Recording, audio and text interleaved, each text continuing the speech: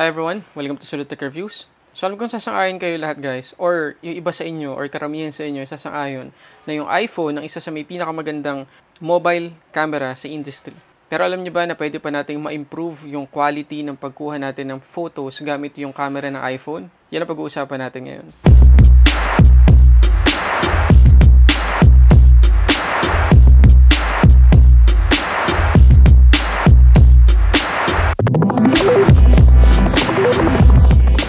Okay, so merong isang company guys na gumagawa ng mga lenses para sa mga iPhones at kinontak nila ako para may pakita ko sa inyo guys yung ilan sa mga lenses nila at para maging familiar na rin kayo sa brand nila guys. Although medyo matagal na rin yung brand ito sa US at baka iba sa inyo kilala na rin sila. Okay, so hindi ko na papatagalin. Ito guys yung Sandmarc. Kagaya nung sinabi ko kanina, gumagawa sila ng mga photography products para sa iPhone, DJI at GoPro at nagsimula sila noon pang 2013. At hindi ko na papatagalin guys, papakita ko na sa inyo yung mga products na pinadala nila.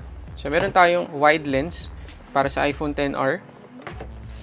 At meron tayong macro lens para sa iPhone XR. Okay, heads up lang guys, baka naiisip nyo, wala ba silang pang Android or pang Samsung, pang Huawei or kung ano mang brand? Yes guys, pang iPhone lang. Meron silang para sa iPhone 7 series, 8 series, 10 series kasama na yung XR. At yung pinakabago ngayon, yung 11 series, yung 11, 11 Pro, tsaka 11 Pro Max. Meron na rin silang lenses para sa mga phone na yun. Hindi natin sila masisi kasi sobrang dami talaga ng mga phone na merong Android operating system. So, mahihirapan silang mag-produce ng ganun kadaming mga lenses para sa mga specific na phones. So, dito lang muna sila sa iPhones. Okay, unahin muna natin guys pag-usapan kung ano yung advantage kung gagamit tayo ng lenses kagaya ng mga to. Kasi baka sabihin natin guys, katulad sa mga Android devices ngayon, katulad ng Huawei Nova 5T, yung Redmi Note 8 Pro, meron na silang telephoto lens, meron silang macro lens na dedicated. So bakit pa natin kailangan ng mga ganitong lenses para sa iPhone? Ang reason guys ay kapag ginagamit mo yung macro lens, wide lens o ultra wide lens sa phone mo, lalo na sa mga Android phones, hindi mo ginagamit yung primary camera. Okay, nagsiswitch siya dun sa kabilang camera which is mga 2 megapixels, 8 megapixels lang, 5 megapixels. Kasi yung 48 or 64 megapixels na primary camera niya ay hindi dinesign para sa ultra wide or sa macro shots. Meron talagang dedicated or separate na camera para doon. Kaya yung quality ng pag-shot mo sa mga macro shots, ultra wide shots, magsasuffer kasi nga hindi primary camera yung ginamit niya. So dito na ngayon pumapasok guys yung advantage ng mga lenses na gawa ng Sandmarc. Kasi ikakabit natin to dun mismo sa primary lens ng iPhone. Okay, so unahin natin guys itong Sandmarc Wide Lens Edition. Okay, so unbox muna natin to, tingnan natin yung laman. Okay, so una natin makikita sa loob ng box, merong case para sa iPhone XR.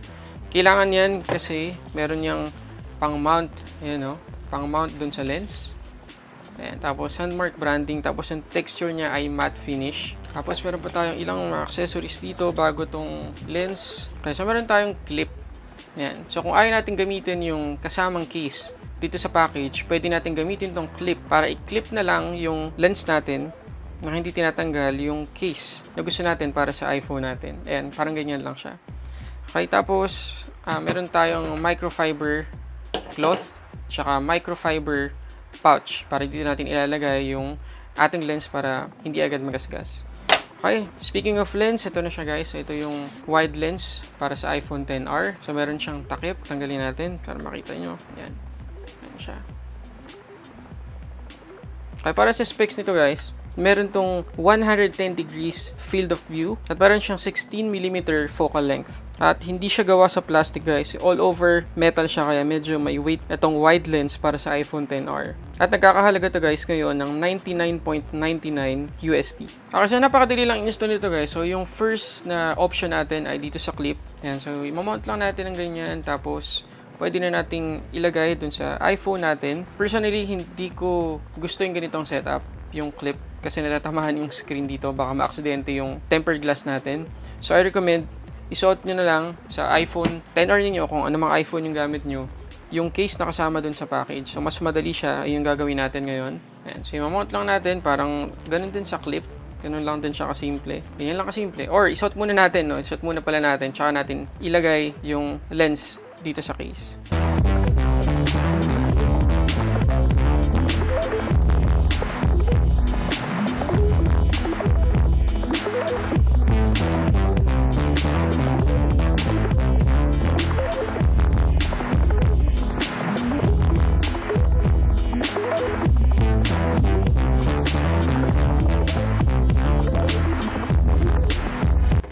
Okay, next na lens sa pag-uusapan natin guys, itong macro lens.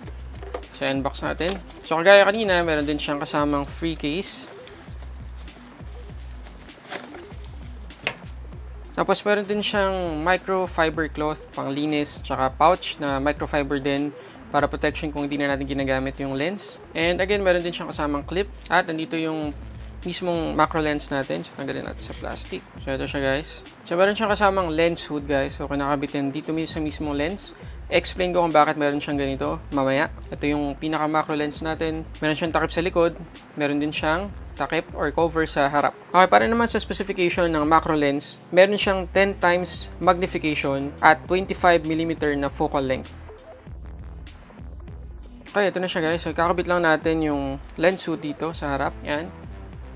Tapos, tatanggalin natin to. Tapos, yung screw mount, kung saan natin i-connect to dun sa case or dun sa clip. Okay, meron siyang ganito guys. Kasi ito mismo yung tamang distance na dapat para dun sa subject natin mula dito sa lens natin para maging sharp siya. Kasi kapag naka-macro lens tayo guys, napakahirap mag-focus sa mga subject na gusto natin kunan.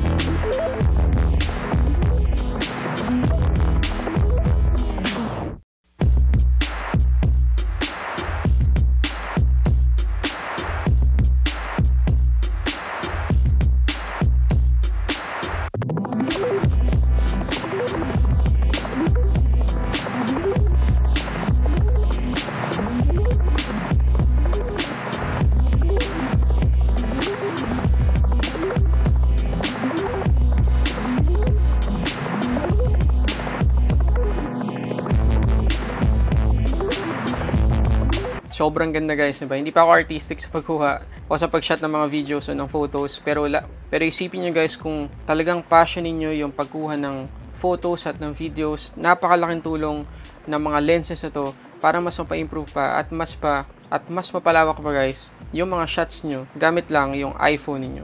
At kung sakali guys na ayaw nyo ng case na kasama dito sa mga packages, merong separate na case yung Sandmarc para sa iPhones. So ito yung tinatawag nilang Pro Case.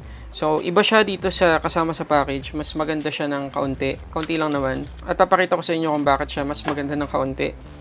Una sa lahat, yung mga gilid niya guys, kasama yung buttons, sa bawat gilid ay hindi exposed. Kasi yung case na kasama sa package, ayan, exposed yung gilid. So, walang protection doon. Ayan. Pero dito, covered. So, kung palagi kayong gagamit ng mga lens, mas maganda na ito yung gamitin ninyo. Okay, so sana guys, gusto niyo itong video nito. Sana nakatulong to, lalo na kung iPhone user ka at naghahanap ka ng lenses para sa iPhone mo. At nandyan sa description sa baba yung link ng website ng Sandmarc. Click mo na lang para makita mo pa yung ilang lenses nila or ilang accessories nila para sa iPhone at sa iba pang brand katulad ng DJI at ng GoPro. At makikita mo na rin sa website kung paano ka makakabayad sa kanila at paano ma-deliver sa'yo yung mga product na gusto mong orderin sa kanila. So yun muna guys, maraming salamat ulit sa panonood para sa samot-saring unboxing reviews. This is Sulit Tech Reviews.